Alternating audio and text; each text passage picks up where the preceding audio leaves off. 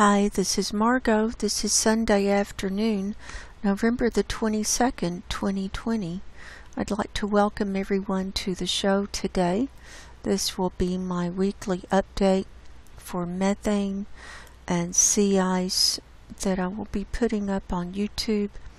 We're going to go over a couple of articles. We're going to go over also Arctic sea ice and Arctic and the Antarctic. I've had requests for that. We're still going to be really focusing on the Arctic because of the slow refreeze that's taking place, and but I will add in looking at the Antarctic as well. So I hope everyone has hung in there this week and is doing as well as possible. I know there's a lot of anxiety and a lot of stress, and so we're just going to focus on these few things and just bring our attention here and look at what's going on with Mother Earth. So I'm going to start with the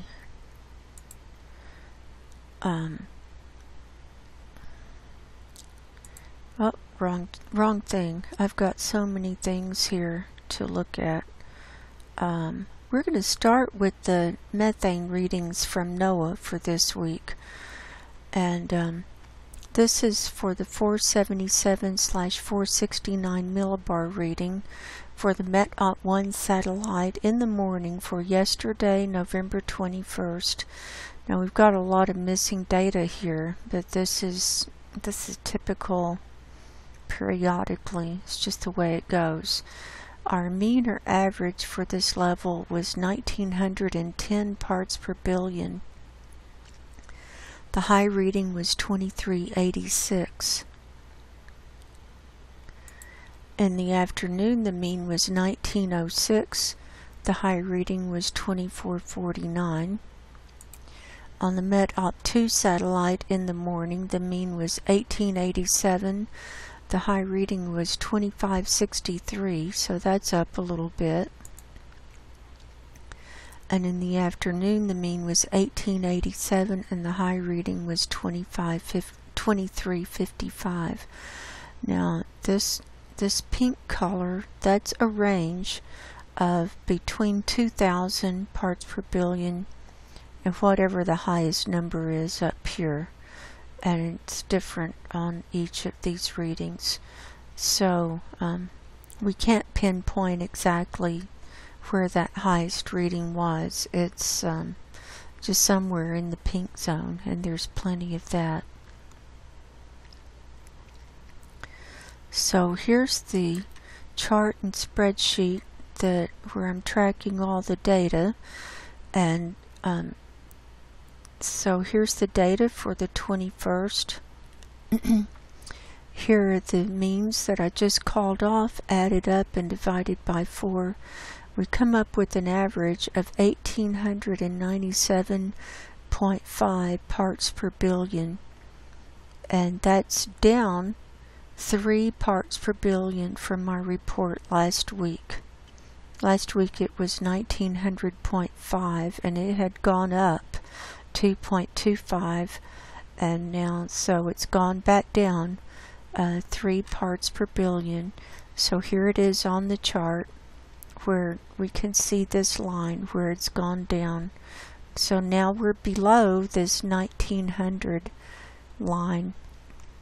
So we peaked out twice, once on September the 25th, and then a month later on October the 23rd we had a peak both times of 1904.25 parts per billion. Here they are right here on our chart this year, and now it looks like it's going down. Now last year the peak was way down here. I started tracking this on NOAA in March of 2019. Here's where we started, and so here was 2019. Here was the peak, and it was 18, it was on October the 12th, 1885.75, and then it went down pretty good. We had a few little stair steps, but we really need it to be going down, and so we're just in no man's land because it's never been this high in recorded human history, and so we're really in no man's land with all of this. And so our change in methane since March the 1st of this year, which was a year after I started recording, it's been an increase of 21 parts per billion up to yesterday. And the change since March the 1st of 2019, we've seen an increase of 40.25 parts per billion. So that's a lot. So now we'll look at what it did this week. Now I track this on a daily basis and do daily updates on Subscribestar. And if you're interested in those updates, there's a link in the description box below as to how you can come on over to my Subscribestar channel. And it's a small community, but if you join for $5 a month, you help support the cause here. And my YouTube channel is not monetized. It never has been. So I don't make any money off of these videos, and the only support I get is if people want to contribute through PayPal, and the link is below, or if you'd like to subscribe for $5 a month to my Subscribestar channel, you get access to all of the things that I put up there. You get an email notification whenever I make a post. We are able to interact over there. You can leave comments under the videos. We can also private message each other over there. I can private message with the members if you have any questions or comments, or and I like to get to know my members. It's this is a really unique group that we're in here. Not very many people are really aware of the direness of this abrupt climate change, and I track the methane. That's my big thing that I track, and also track the sea ice and other things. But so there's my shameless plug for that. So here's where we were last Saturday, the 14th.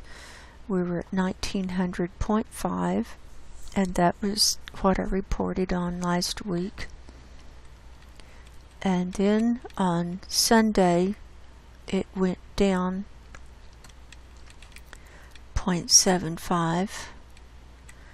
On Monday, it went down 0.75. Tuesday, down 0.5. Wednesday, down 2 parts per billion. Thursday, it went down 0.5.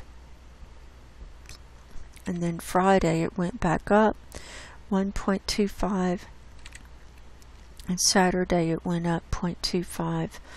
So we saw a few days in a row where it went down. So as of Thursday, we had seen a decrease of 4.5 parts per billion, and then with those 2 days of increase, so now from Saturday the 14th to Saturday the 21st, we're seeing an overall decrease of 3 parts per billion this week.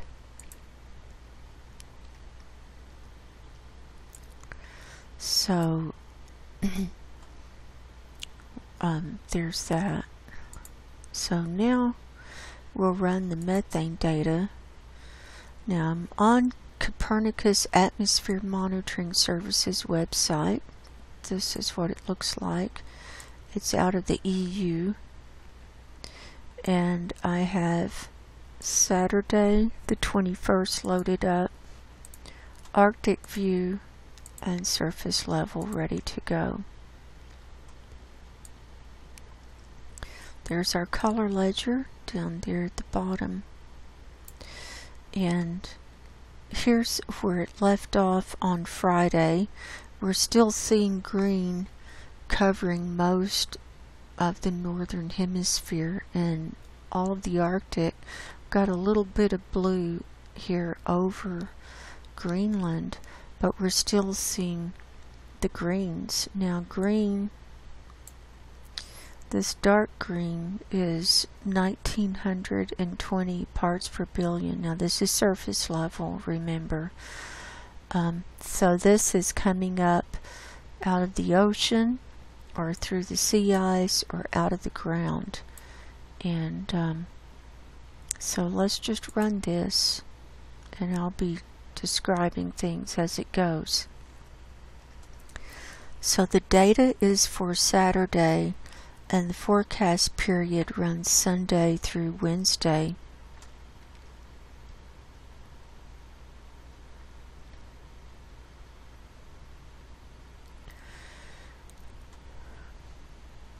Now we've been seeing this high release bubbling up here on this left edge of Severnaya Zemlya. We've been seeing this coming up pretty much constantly since January of this year, and also here in the North Kara Sea. And one of the articles, well, both of the articles have to do with the methane coming up here and the temperatures. So pay attention to this area and the things we're going to talk about on methane, because it's going to play into what we're going to read. We're also seeing in the forecast period, we're seeing some higher readings here coming up out of the Laptev Sea, and also here out of, now see, it goes into kind of a yellow zone there briefly out of the Chukchi Sea. Now the East Siberian Arctic Shelf is right here. It's an underwater area on the coastline that the sediment is full of methane. Natalia Shukova was the first one to go up there. She's a Russian scientist, and her partner Igor Semilitov. They have been exploring the Arctic for I don't know how long, decades. I mean, that's what they do. They're Russian scientists, and this is their work. And they've been testing the methane level in the sediments. And one of the articles is it's about Igor's latest research trip up to the Arctic, and they tested in 7 or 8 different areas. They did research in these different areas and found really high levels of methane in the sediment. So that's to be expected. I mean, this is what's happening now. We're also seeing high readings on this northern coast of Alaska. This is near Koktovik, and you're going to see, when we look at sea ice, it is coming back up to the coastlines, but in the forecast period in this Beaufort Sea, you're going to see the sea ice pull away from this coastline here, which is kind of disturbing to me, but I guess that's what it does. This is my first year to study the sea ice in the winter time up here in the Arctic, and it's quite a challenge, because you don't have a satellite view because it's dark up there, so we have to look at computer models.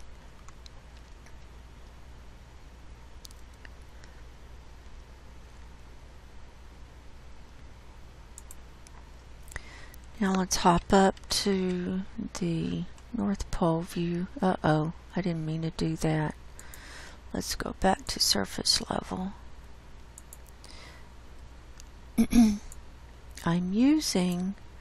Today I'm using a mouse and a tracker ball. Believe it or not, I've got two going on because I've developed I've got carpal tunnel coming up in my left hand. if I use my mouse too long in my left hand, and I can't really use a mouse with my right hand. I've got a tracker ball on my right hand, but if I overuse anything on my right hand, then it aggravates my bad shoulder. So here we are. So I've got both going right now. They're both hooked up, and so I'm experimenting with doing ambidextrous mousing today. So bear with me here. Alright, so here's the North Pole view. We can see the whole northern hemisphere as we're looking down. So here's Greenland, here's North America, here's Russia, Europe, here's the Norwegian areas. This is India. You can see it's still pretty high, filling up in methane, and it's still spilling out and coming up through this Bengal Bay in really high readings and spilling over the coastline. And right here in the Arabian Sea. And then we hop over to China. Now you see this white spot popping up. Just look where my mouse is. You'll see a white spot. Here it comes. Right there. You see that? That's where it's higher than the reading, than the chart. It's higher than 10,000 parts per billion in that area. That's in the Beijing area. Very polluted. So even with methane going down, we're still seeing very high readings. We're seeing these green waves move out, and here over North America, from the middle, from about Texas over east, we've got at least green as a background color.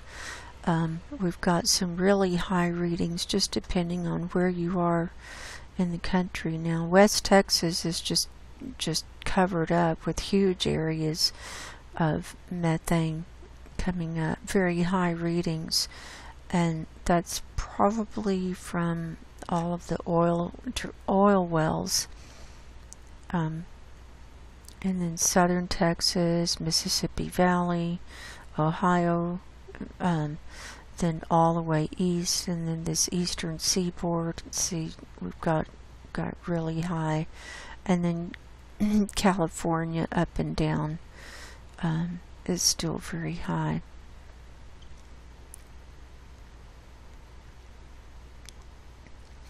We're also seeing Europe really coming back strong with a lot of methane all the way down into Spain and Portugal.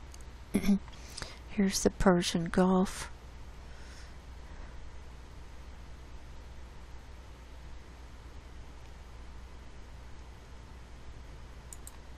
Alright. Now we'll look at the global view.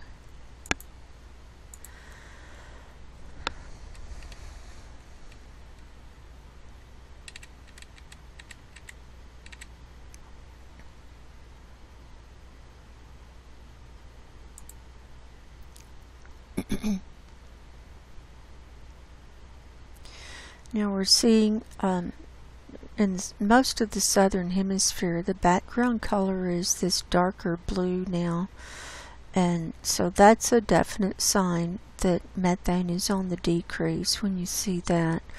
But we're also see these lighter blues around the coastline of the Antarctic. This is methane coming up around the coastlines where the sea ice has melted, and we see a lot popping up. It's all around. We can see got lots of areas here.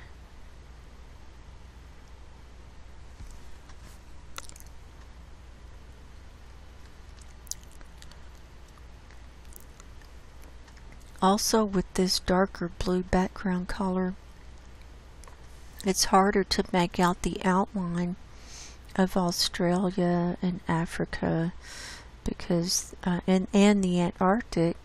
Now, when methane got so high in the summertime, the background color was this lighter blue, and so you could see the outline because it's in black. But when we look here, the background color is this dark blue, which is now 1800 parts per billion. So that's this color. The next color down is right here, and that's 1780, and that's like a shimmery purple on top of the blue. We're seeing that pop up now. See here in the Atlantic, in this area, and in the Pacific. And down here in the Indian Ocean, we're seeing the lower levels pop up a little bit more.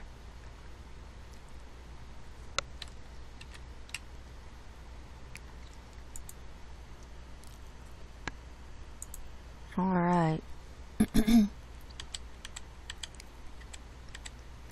Now we'll look at the 500 HPA reading.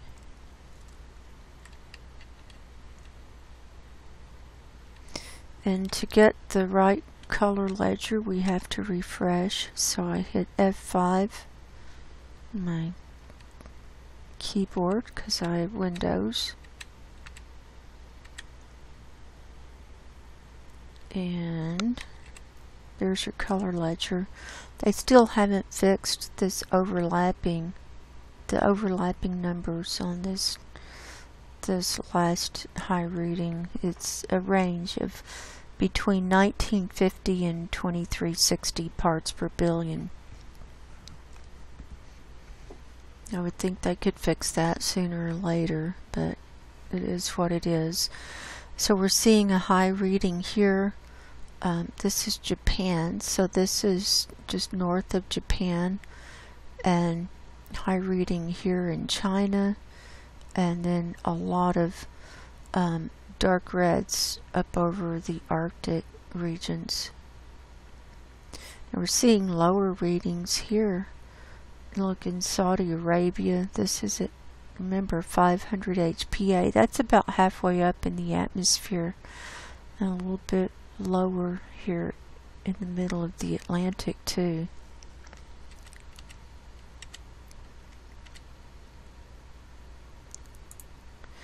Now we'll look at total column.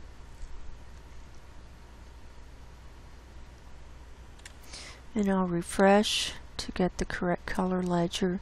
If you don't refresh, the color ledger from the level before ends up as the default. So here I've refreshed, and so here's the new color ledger, and this top reading is between 1920 and 2320 parts per billion. So here's the highest reading here over in China, and then eastern India, and then we've got some reds over the Indian Ocean here. So we're going to leave that. Now let's move on. What do I want to do next? Let's move on to sea ice. sea ice and snow cover. I took these pictures. I take these on a daily basis from Climate Reanalyzer.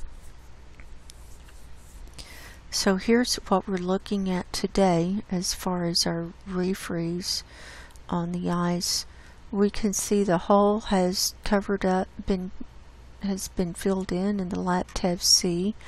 The sea ice has come all the way back up to this Russia coastline, all the way around to the Yamal Peninsula. Also around Alaska, it's filling up in these tributaries on the coastline of Canada and Greenland. It's coming down further on this east side of Greenland. It's coming out a little bit more on this east side. This east side is struggling, and it's coming back just a tiny bit. And the Baffin Bay, it's come down about halfway in the Baffin Bay.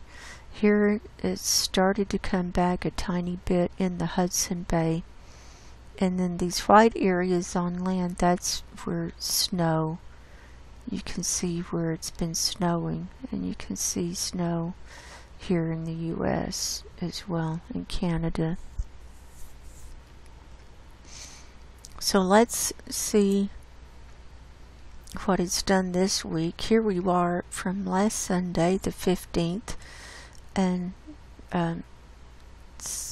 so here was the hole in the Laptev Sea, and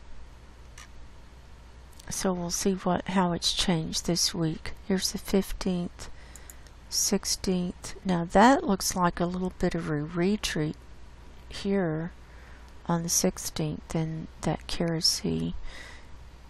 17th, 18th, 19th, 20th, 21st, and 22nd. So let's run through that again. Here's the 15th, 16th, 17th, 18th, 19th, 20th, 21st, and 22nd. Yeah, it looks like we had a little retreat over here temporarily in the Kara Sea, so I'm kind of not surprised about that. Now we're still seeing this Bering Strait is completely ice-free, and where the Pacific's coming up into the Chukchi Sea. We're still seeing, Iceland is ice-free, Svalbard is ice-free. There's a lot of warm water coming up in the North Atlantic, and this is still, the sea surface temperatures are still quite warm up here in the Barents Sea and the Kara Sea for that refreeze to happen. Now, so I'll close these out as I go through them. Here's the sea ice thickness. This is from the Navy model. This is for today, US Navy. And the purple, like the dark purple, is about 1 meter thick. The light purple is 0.5 meter and less. Where you see it white, that's where it's just a little fringe of ice refreezing and just a little skim. Then when you see like the darker blue, that's about 1.25 meters thick. And the dark aqua is 1.5 meters thick. The lighter aqua is 2 meters thick, and so on. So here we are today on the refreeze. So here's what's left of the thickest sea ice. It's stretching out and being squeezed down because of the drift, the ice drift direction and speed here in this Beaufort Sea. and it's being pushed down onto the Canadian archipelago, but it's also being pulled, and I'm afraid that some of this might break off. So I'm watching this like a mother hen.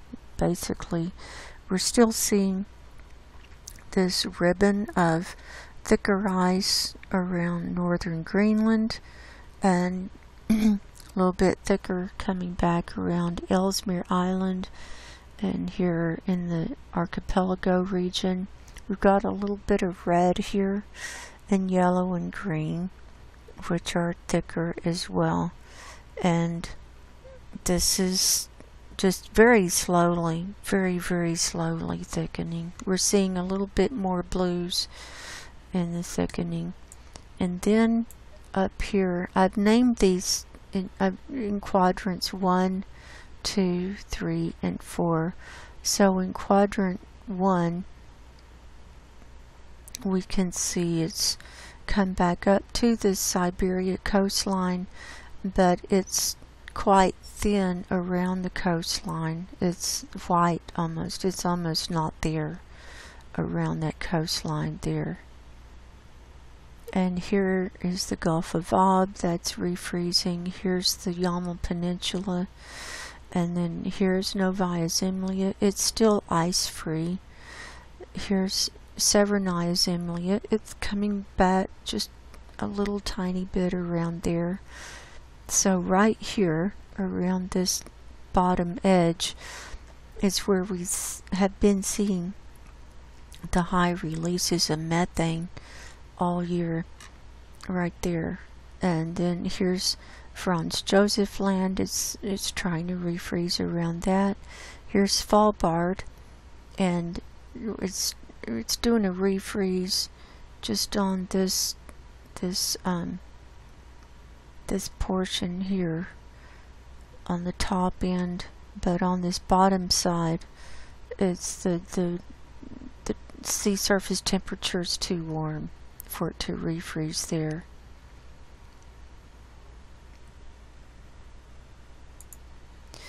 Here's the 30-day animation for the Navy. The data goes back 3 weeks, and then it forecasts out a week from today out to the 29th. So this is what it's doing in 30 days.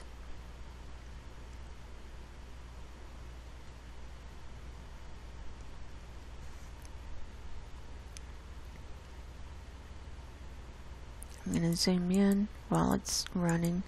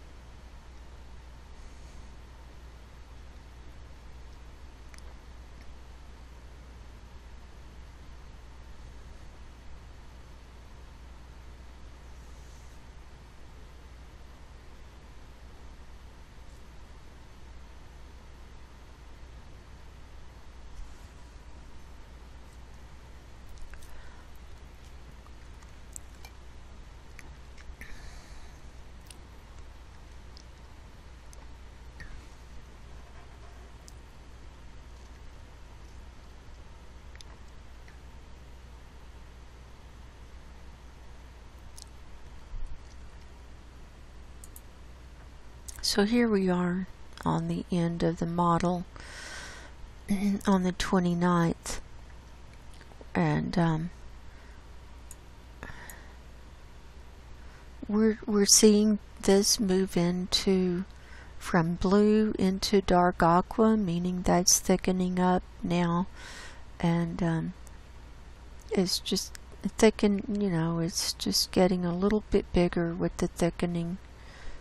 And then this is turning into darker purple, so that's thickening up as well. So that's a good thing, but we really need to see the growth, the extent to come back, and it's not doing that great.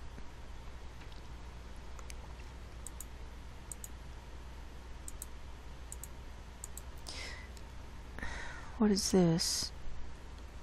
Well, that's a bad picture. Let's zoom in on that. That's what was on the Navy website for... Oh, let's forget about that. Okay, here is this is the Beaufort Sea. So here we're seeing that thicker sea ice from a different vantage point.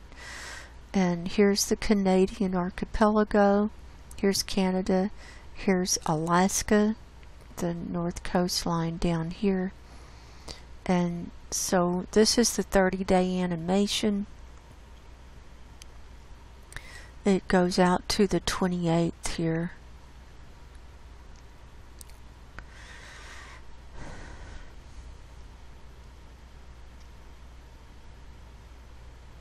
So we can see it stretching out and then being shoved down.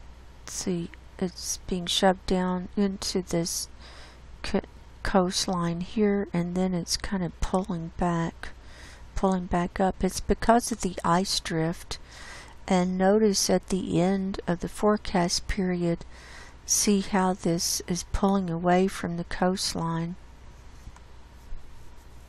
And see, we're getting a good, it looks like a good refreeze here on the coastline of with the aqua, and then it pulls away.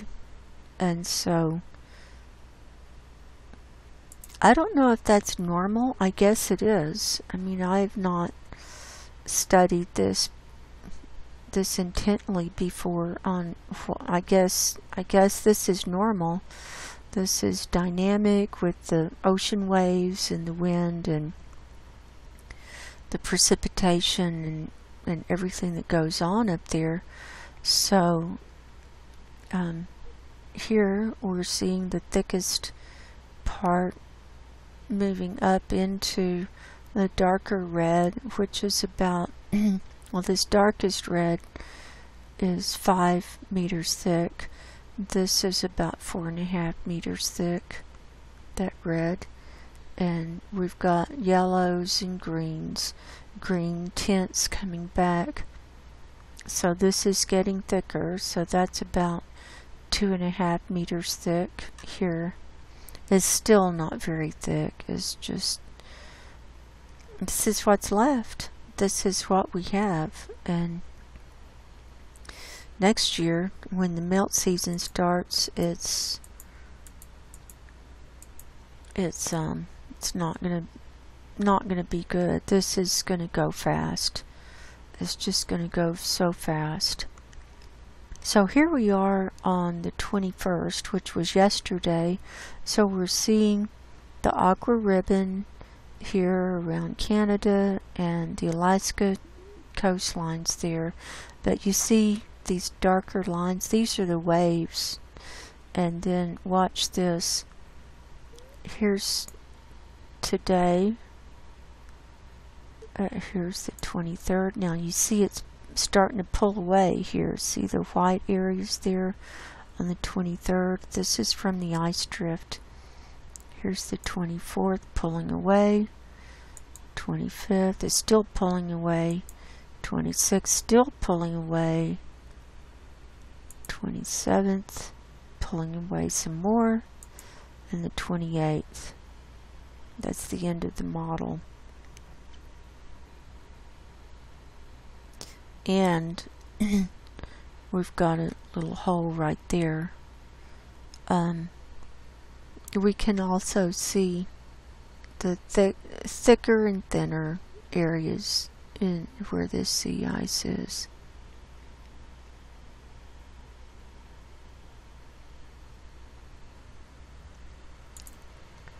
Now this is the ice drift for today, same area, and so it's going around in this clockwise direction here in the Beaufort Gyre, and the speed, the fastest is up here. This is in centimeters per second, And if you watch this drift, it explains the way the ice goes and why it's pulling away from the coastline. So here's the 30-day animation.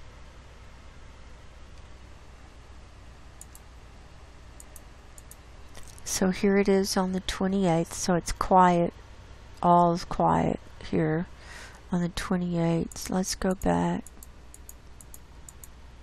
So here it was on the 21st, where we had seen the aqua down here, and then you see this is starting to go. It's starting to churn away. Here's the 22nd, and we can see the speed is picking up, and so this is pulling the ice that's not anchored in. Here's the 23rd, so it's speeding up and pulling it away. 24th, again, it's same direction. It's pulling that ice away from the coastline. 25th, 26th, look at that. So it's really super fast here. So this goes up to 30 centimeters per second. 29th, and so the fastest part's moving up further north there, and then the 30th, it's all calm. I mean the 28th. So that was the 26th, 27th, and then on the 28th, it's all calm. So I just find that fascinating, and once you see that, you can understand a little bit more about the ice formation here. So I think that's all of the images for the Arctic. Now we'll look at the Antarctic. Here's the sea ice thickness for today. Again, from the Navy model. We can see, okay, so this is the Antarctic. Here's north, south, east, and west. Here's this western peninsula. Here's the southern tip of South America as our landmarks. And we can see the thickest ice. Now this is the Weddell Sea. This is a dynamic area, and there's an ice shelf here, but this is very dynamic, and there's a lot of thicker ice here. And then down here is the Ross ice shelf and the Ross Sea. It's already melted and is a long way out from the ice shelf down here. Now there's a big opening, and then it's thicker around the opening. I don't know why that is, but it just is. And then on this east side, this is the Amory ice sheet here, and we can see a lot of melting right around the coastlines. And these areas where you see it kind of white around the coastlines, that's where we're seeing methane come up on the CAMS website. Here's Pine Island Glacier, and here's Thwaites Glacier in this area. And a lot of melting has already happened here on the edge of the Larsen ice sheets. That's already melted and pulled away.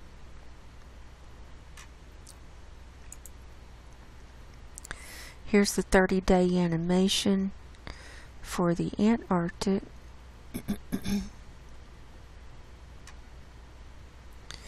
Now, the sea ice in the Antarctic is totally different from the Arctic, in that the Arctic, the sea ice is in the middle with land all around it, and on the South Pole The sea ice is around surrounding a land mass of the Antarctic. So, and this sea ice, normally most of this melts in their summertime. And they are coming into their summer. It's springtime down there. The sun is up, and the sun has gone down in the Arctic, and so now the sun is up in the Antarctic. Now we've got a huge ozone hole still over the Antarctic. It's been the largest one they've recorded, I think.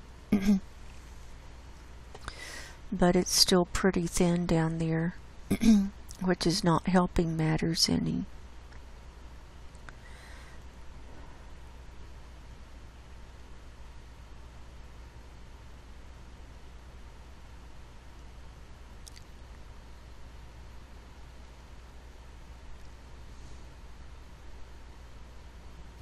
So mainly it's just been thinning out and starting to melt around some of these coastlines, but mainly thinning as things are warming up down there.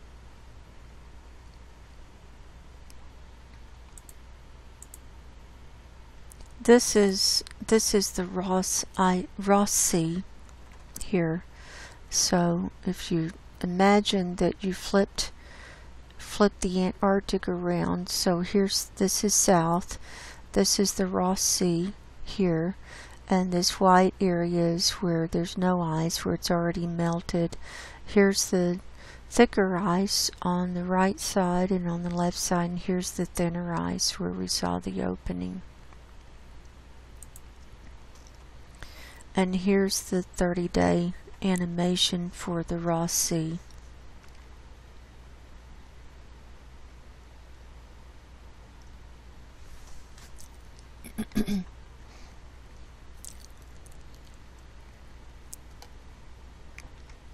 So again, we're seeing a lot of thinning out here on this top part,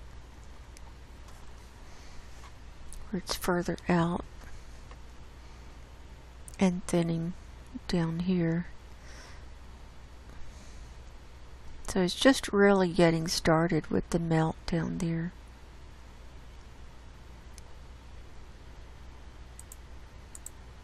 So that's all of those pictures. Now let's move on to this is the National Snow and Ice Data Center Sea Ice Index. Here it is for today. This is sea ice concentration on the North Pole, or the Arctic. I've chosen the blue marble view. And you can see the blues where it's less concentrated or less thick or thinner. And also less concentration means there's more area between the pieces of the ice. And so it's not just all white all the way through. It's dynamic and changing all the time.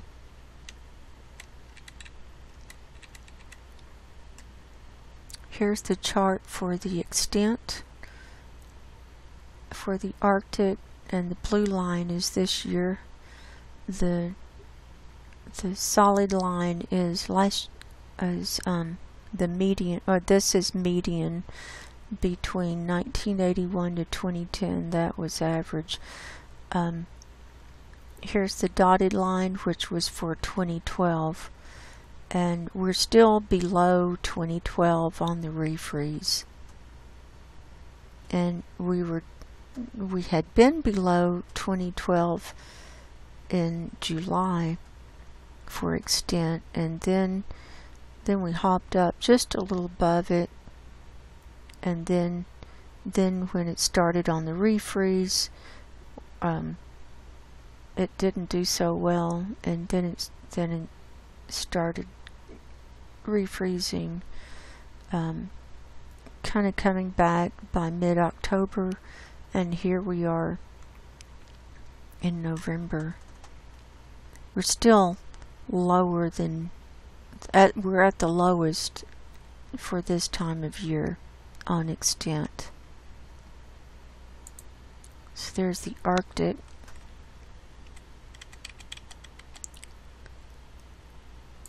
Now here's the Antarctic. Again, concentration.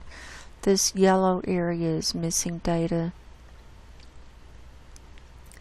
Now these black areas are where the ice has already melted away from the coastline. You can see these areas. And the darker blue it is, it's the thinner, where it's thinner and less concentrated.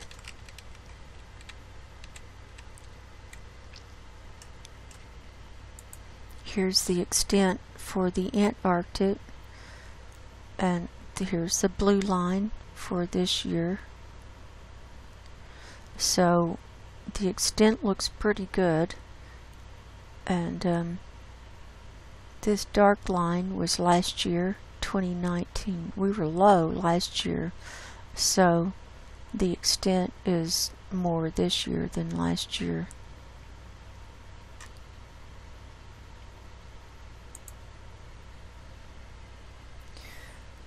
Now let's hop on over to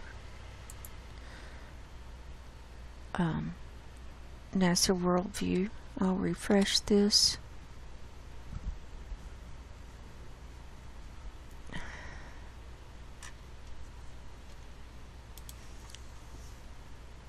I'm going to go to the blue marble layer.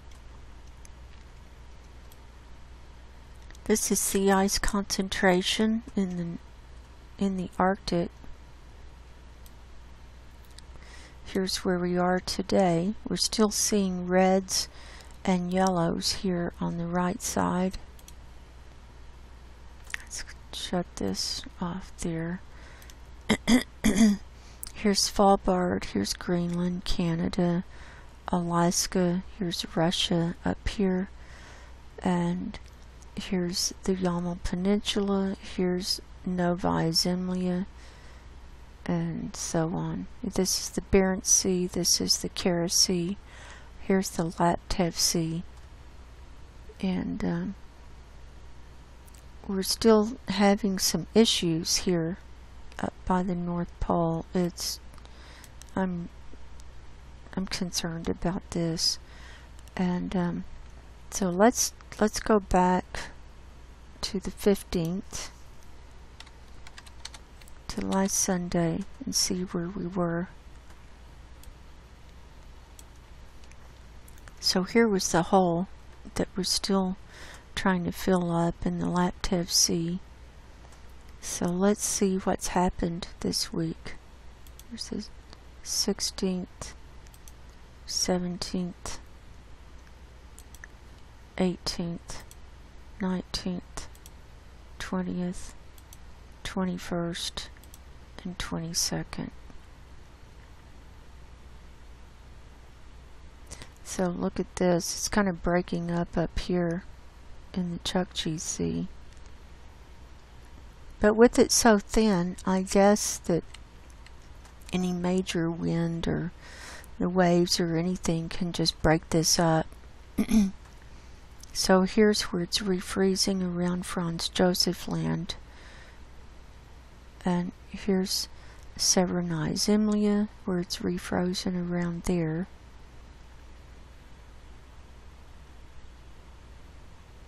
So there's that. Now we'll turn that back on. Turn this off.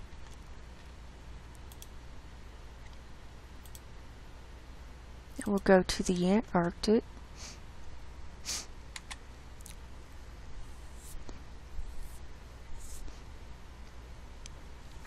Here's what we've got today. Here's north, south, east, and west. Here's this western peninsula. So let's start over here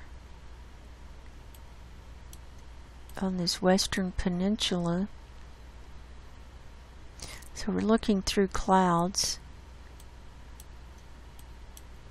and we can see where the ice has already melted all around this Larsen side. Let's go back a day or two. This is better. This is more cloud free. You can see where that ice has already melted. This is what's left of the Larsen ice shelves. This is Larsen C here. This hole here is where that A68 iceberg broke off in 2017, and it's been traveling, and I've been showing that.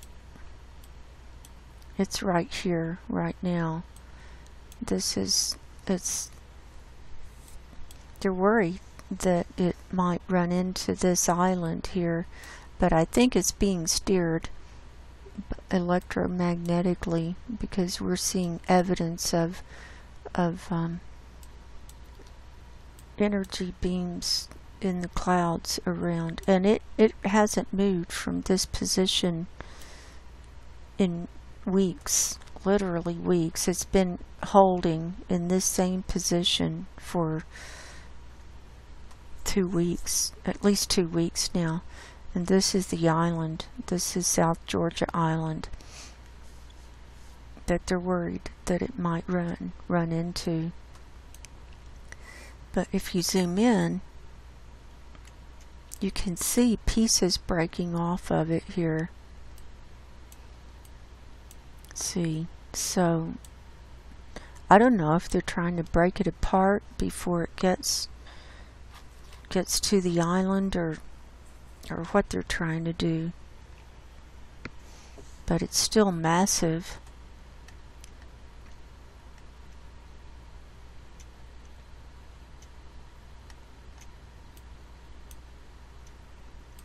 So it's a little cloudy today. I mean, it's really cloudy. We can't see it today, but that was a good view from yesterday of A68. Now down here, this is Pine Island Glacier. This is a pretty good view yesterday. Let's see. It's a little cloudier today. Let's look at yesterday. Yeah. And we're looking through a thin cloud layer here, but this is where it had calved off last year, and then the sea ice froze back up to it, but that's already melted and that's come away. We can see that, and it looks like it's melted up here too. It's just hard to tell, and this area has been in a lot of clouds recently. Now down here, this is the Thwaites Glacier. That's a huge one. It's called the Doomsday Glacier, and it had an ice tongue that came out. This is what was left of the ice tongue that broke off, and we can see here where it's melting and coming away. Let's see if we can get a better view. Here we go on the 20th.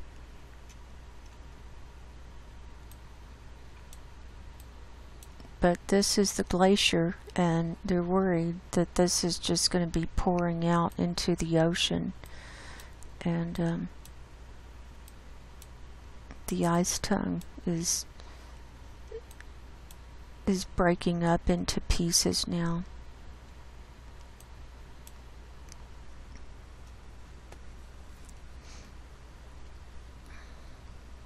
I have to fix my mouse here. Let's move on down to the Ross Sea. So you can see where it's melted right around these coastlines here. So this is the Ross Ice Shelf. Here's the Ross Sea. Here's all this open water where it's melted away. And this is right down here. This is kind of in clouds. This is Ross Island. See, it comes here and then has a knob out. There's a volcano on that island called Mount Erebus. It's right here. It's been puffing away for 1,000,000 years. It's still active. It just puffs all the time.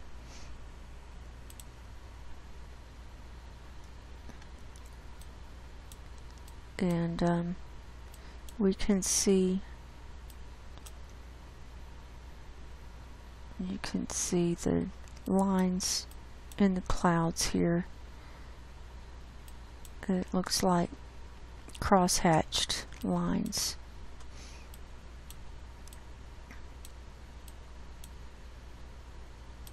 Strange looking. And over here, see, this is real rocky, and the snow was melted in this area. The McMurdo research station is right over here. I don't know where it is exactly, but it's over here in this area somewhere. Then here is the Amory ice sheet over here. We can see that it's melted away. This is the edge of the ice sheet. Now last year the ice sheet, this piece broke off right here. You can see a line. See that line? That's where the ice sheet used to go. But so a big part broke off, and that was D28 that broke off last year and has drifted out. But that's already in full melt mode there. And when this really gets going, we'll be seeing blue circles, which will be melt ponds on this ice sheet. There are glaciers that flow down, and this is a big area where it just flows out when the glaciers melt. And this is an area where we've got methane coming up. Also down here in the Ross Sea, over here by Pine Island and Thwaites Glacier, over here on the Western Peninsula, and also up on the north end and up here by the Brent ice sheet. This is another one that we have to watch. There are cracks in this ice sheet, and last year they had to evacuate the research team. They airlifted them out because of the cracks. They were afraid they were going to fall into the ocean. But you can see the ice has already melted away here. So this will be melting quickly. So we got a lot to be watching down here. And this is the Weddell Sea here. Here's the Weddell ice shelf right there. And this is dynamic. This is changing quickly. Let's see, you can see a lot of open water here in the ice.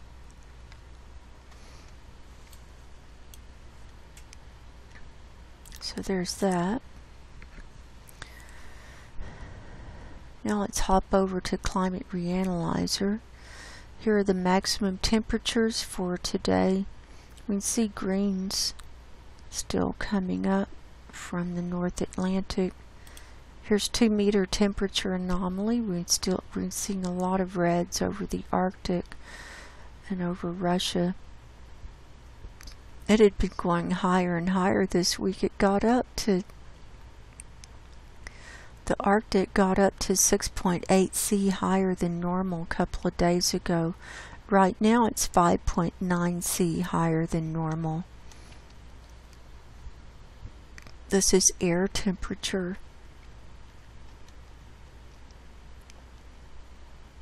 Here's the flat view.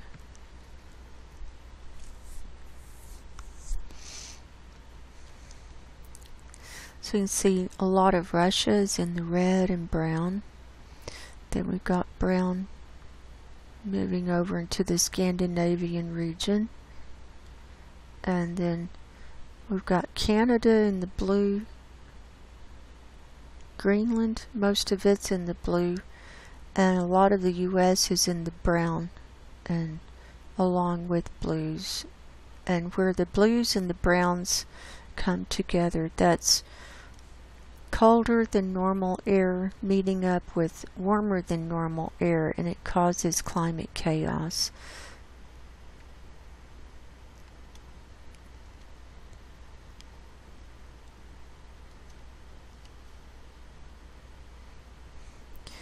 So worldwide we're up 0.7 C higher than normal. The northern hemisphere is up 1.2 C.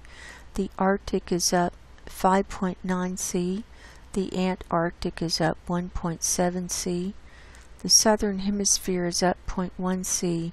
And the tropics are up 0.3 C. Here's precipitation today. We can see it's raining on the coast of Norway, and then we've got snow entering up into the Barents Sea, and we've got snow over the Arctic region there.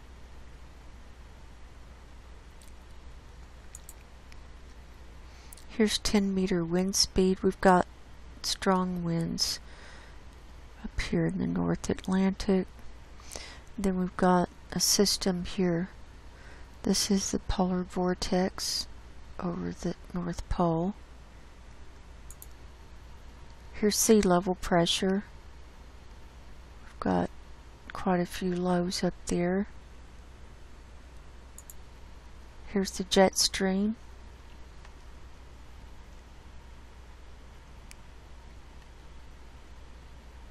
So you can see how broken up the jet stream is.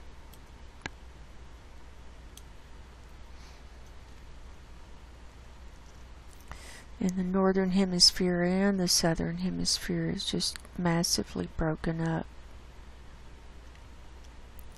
We saw sea ice and snow cover. We already saw that. Sea surface temperature anomaly. They've updated this to Thursday, so this was 3 days ago. We're still seeing reds and browns in this Barents Sea and the Kara Sea.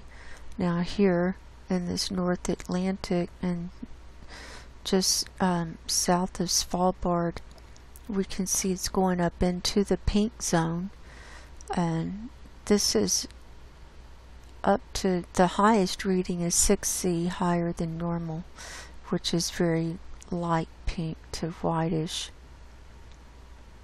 So this is one reason it's not refreezing around Svalbard. We can see it's high around Greenland as well. We've got Iceland. We've got reds around Iceland. We've got browns around Greenland. And see where the Bering Strait and the Pacific Ocean enters up into the Arctic. It's in the browns as well. Here's the blob back here. The blob is back here in the Pacific Ocean. We've got a lot of reds in the North Atlantic off this eastern seaboard of the US and Canada. Here's the flat view. And we've got reds here in the Pacific to the east, and all around Japan and off the coast of China. We've got browns down here around Australia and between Australia and New Zealand and the Tasman Sea, and browns all over the place. And there's the Pacific blob.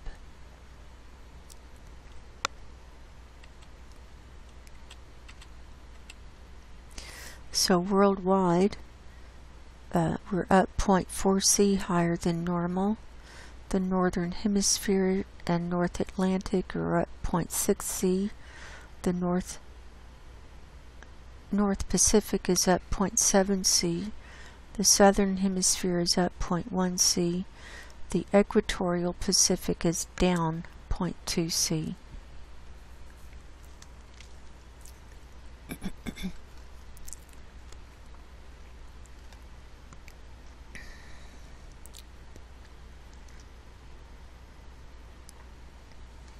And we're going to go on to the articles that I have for you.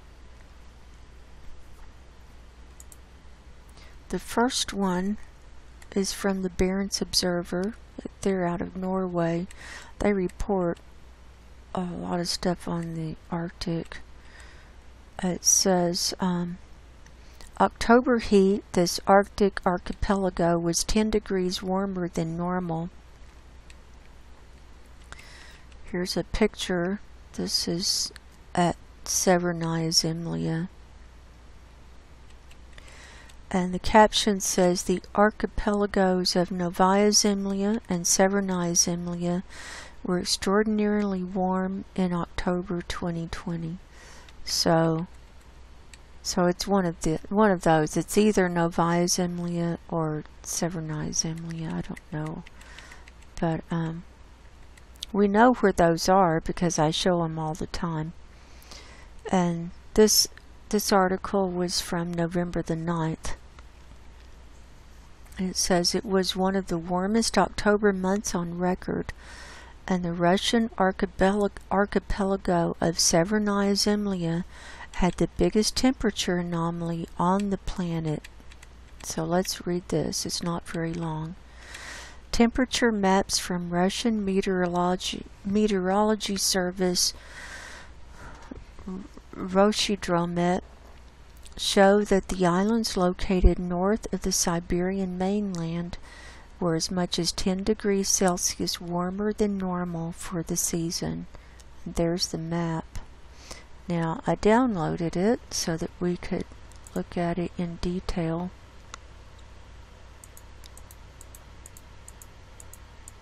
So here's the map, and uh-oh, I didn't mean to do that. What am I doing? Here we go. I won't use the arrow button then. Okay, so just to orient you, this is Russia here. Here's Novaya Zemlya, here's Severnaya Zemlya, and this circle right in here is the 10 C higher than normal. And this is the area where we're seeing the methane come up, that high readings bubbling up. Then the area around that is 8 C higher than normal. Then this area is 6 C. Then 4C, 2C, and so forth. So there's that. So let's move on. This is temperature deviations in October of 2020. Judging from the data, it was the spot on Earth with the biggest temperature deviation from normal. Also, other surrounding parts of the Arctic were extraordinarily warm in October. Temperature maps show that practically the whole northern Kara Sea and Laptev Sea were 6 and 8 degrees warmer than normal. According to the meteorologists, this year had the second warmest October in the Arctic on record. Only 2016 was warmer, the service informs. Also, other parts of the globe saw October temperatures reach abnormal highs. The European parts of Russia experienced an absolute record, while the northernmost parts of Canada saw average temperatures reach 6 degrees above normal. The high temperatures of October followed several record warm months. September was the warmest in Russia on record, and the same goes for several of the previous months. Temperature measurements have been conducted by Roshidromet since 1891. So their records go way, way, way back. So here's another map that shows it's more of a North Pole view, and where you can see more areas here. Here's Greenland, here's Canada, and North America, and so on. So I thought that was interesting. So I'll leave the link below to that article. Then we have another article. This one is from the Siberian Times from November 19th. Bubbling methane craters and superseeps. Is this the worrying new face of the undersea Arctic? Video and pictures from latest research missions show gas release in the Laptev and the East Siberian seas. So this is what methane looks like when it's bubbling up through an open water. And you see it's kind of foamy there, but it's blue-green when it's released. And the hydrates, they look like kind of oval-shaped ice cubes coming up, but when it melts, it's the blue-green bubbling up, and it's a gas, and that's what we're showing all the time. A team of 69 scientists from 10 countries documented bubble clouds rising from a depth of around 300 meters or 985 feet along a 150 kilometer or 93 mile undersea slope in the Laptev Sea, and confirmed high methane concentrations by hundreds of onboard chemical analysis. Scientists have shared the first results of a trip to the world's largest deposit of subsea permafrost and shallow methane hydrates.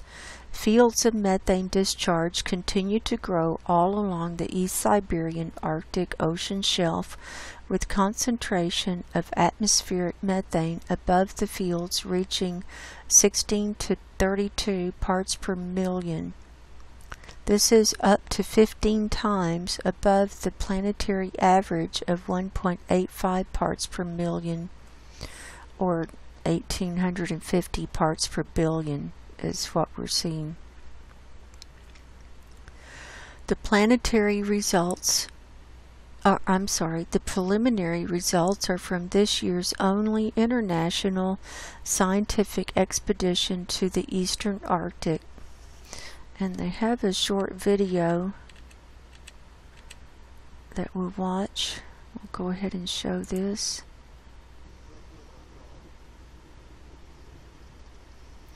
So here's the methane. See the glow? It's like a glow, but that's the cloud of methane coming up.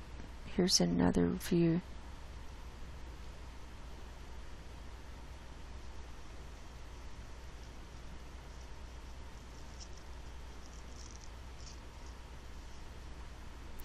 So they took that picture off the side of the ship.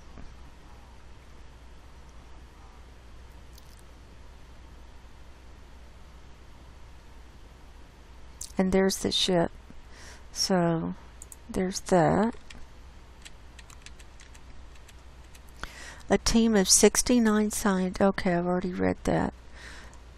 A secondary discovery is pockmarks and craters sunk deep in shelf sediments of both the Laptev and East Siberian seas, actively venting bubbles and strong methane signals.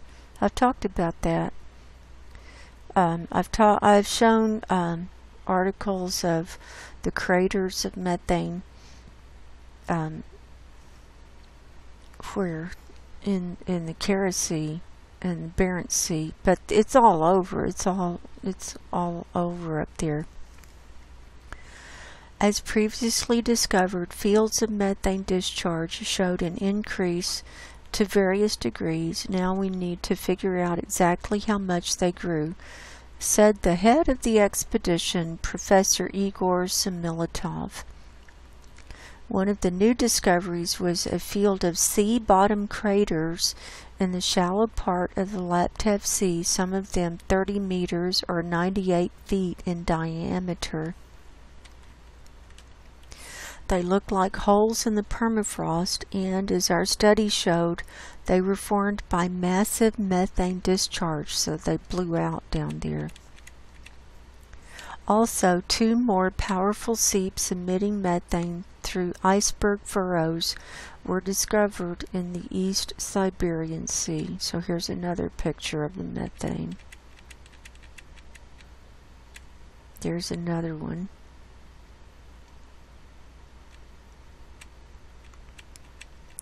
Now here is a picture of the research areas. Let's see if we can see that. So here's Russia, here's Novaya Zemlya.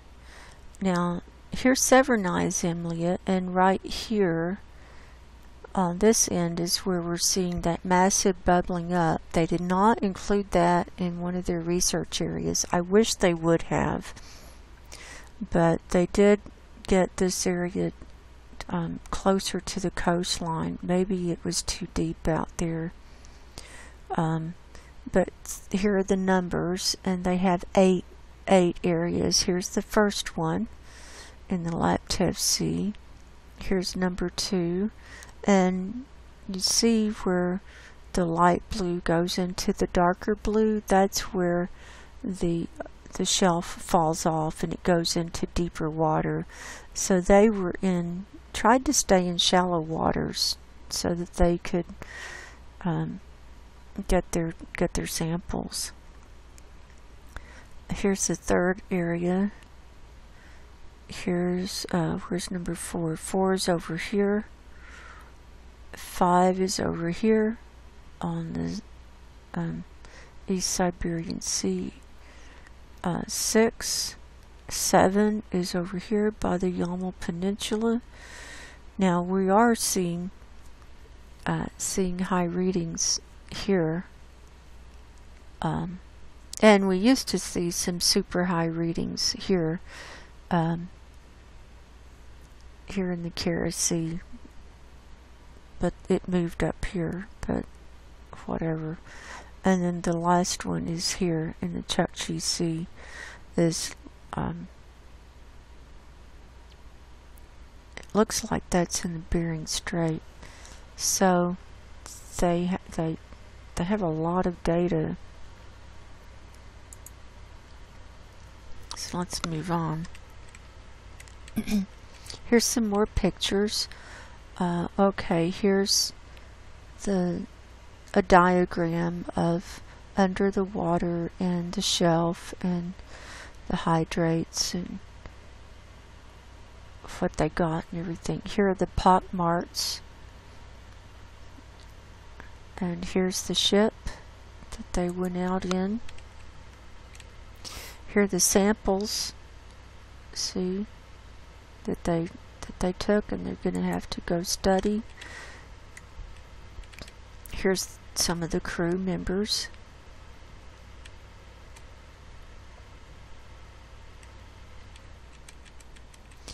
Here they are on the ocean. Now, here's I guess that's some sea ice there.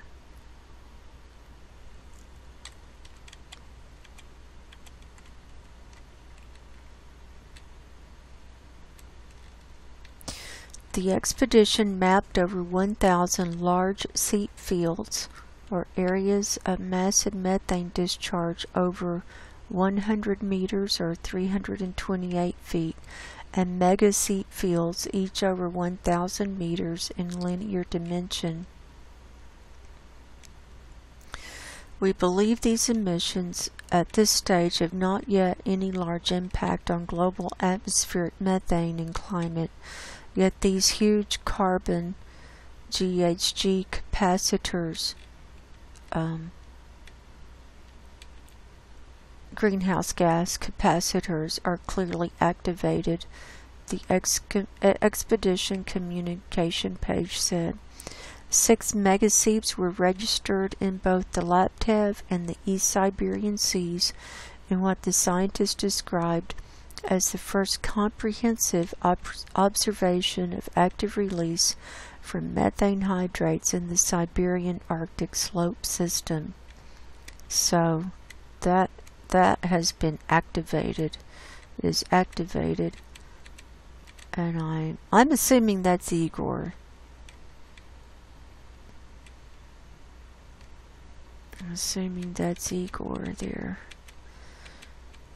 There they are. There's some more pictures of the methane.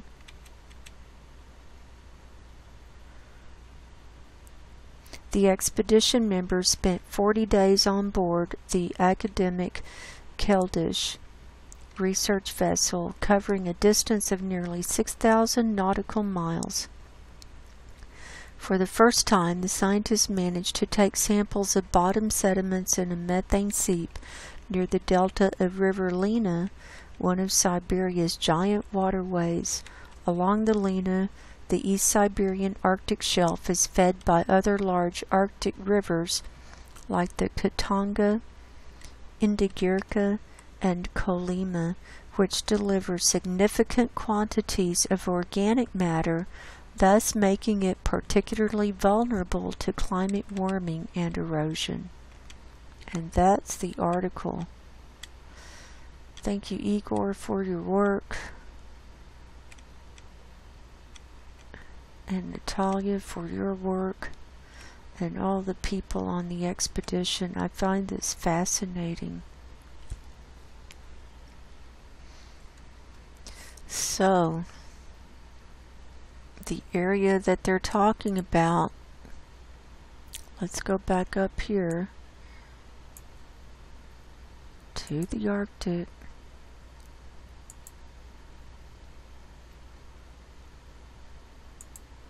Surface level.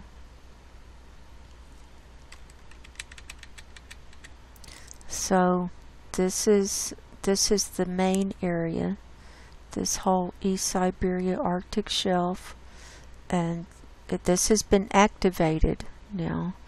And then here around Severnaya Zemlya, this is the Laptev Sea, and here in the Kara Sea. So this whole area was where they were.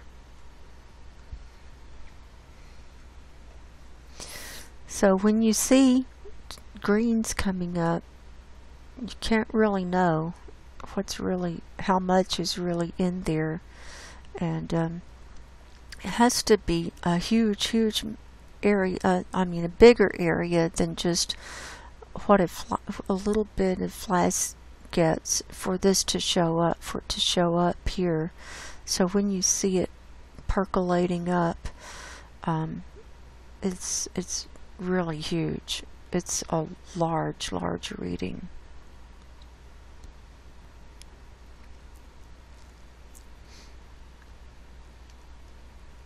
So I would like to finish the show by continuing to read out of the book of Psalms. I'm continuing on my Psalms project,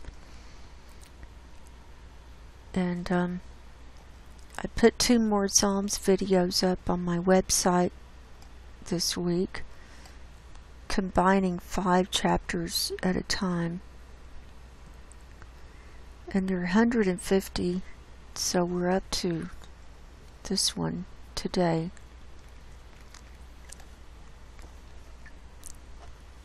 Psalms chapter 109. To the chief musician, a psalm of David. Hold not thy peace, O God of my praise, for the mouth of the wicked and the mouth of the deceitful are opened against me. They have spoken against me with a lying tongue. They compassed me about also with words of hatred, and fought against me without a cause. For my love they are my adversaries. But I give myself unto prayer, and they have rewarded me with evil for good, and hatred for my love.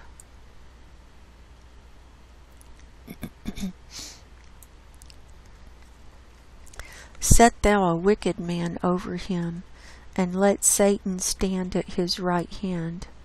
When he shall be judged, let him be condemned, and let his prayer become sin. Let his days be few, and let another take his office. Let his children be fatherless, and his wife a widow. Let his children be continually vagabonds and beg. Let them seek their bread also out of their desolate places. Let the extortioner catch all that he hath, and let the strangers spoil his labor. Let there be none to extend mercy unto him, neither let there be any favor his fatherless children. Let his posterity be cut off, and in the generation following let their name be blotted out. Let the iniquity of his fathers be remembered with the Lord, and let not the sin of his mother be blotted out.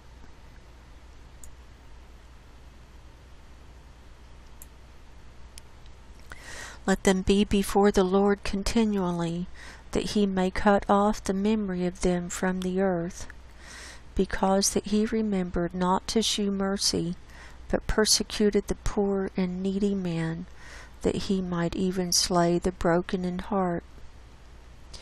As he loved cursing, so let it come unto him. As he delighted not in blessing, so let it be far from him. As he clothed himself with cursing, like as with his garment, so let it come into his bowels like water, and like oil into his bones.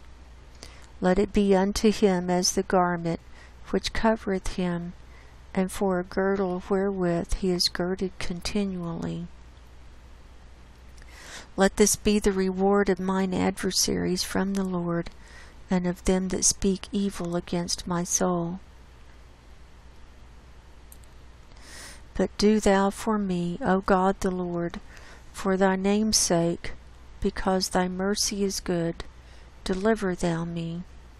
For I am poor and needy, and my heart is wounded within me. I am gone like the shadow when it declineth. I am tossed up and down as the locust. My knees are weak through fasting, and my flesh faileth of fatness. I become also a reproach unto them. When they looked upon me, they shaked their heads. Help me, O Lord my God. O save me according to thy mercy, that they may know that this is thy hand, that thou, Lord, hast done it. Let them curse, but blessed thou. When they arise, let them be ashamed, but let thy servant rejoice. Let mine adversaries be clothed with shame, and let them cover themselves with their own confusion, as with a mantle. I will greatly praise the Lord with my mouth, yea, I will praise him among the multitude. For he shall stand at the right hand of the poor, to save him from those that condemn his soul. Psalms chapter 109.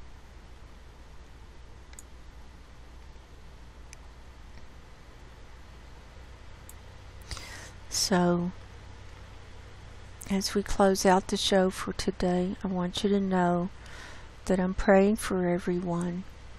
We're headed into some very, very difficult times, but if we have our eyes set on heaven and Jesus in our heart as our compass and our anchor, we'll be okay. We'll be okay. And it's time to go home for a lot of us. And I welcome it. I really welcome it. But it won't happen before the work is done for any of us. So I advise you, if you haven't gotten right with God and Jesus and gotten your spiritual houses in order, that you do so pretty quick. I think time is ticking away and the ark door is closing spiritually. So I'm praying for all of you. I love you. And until next time, God bless you. Go in peace, and I will talk to you soon. Good night.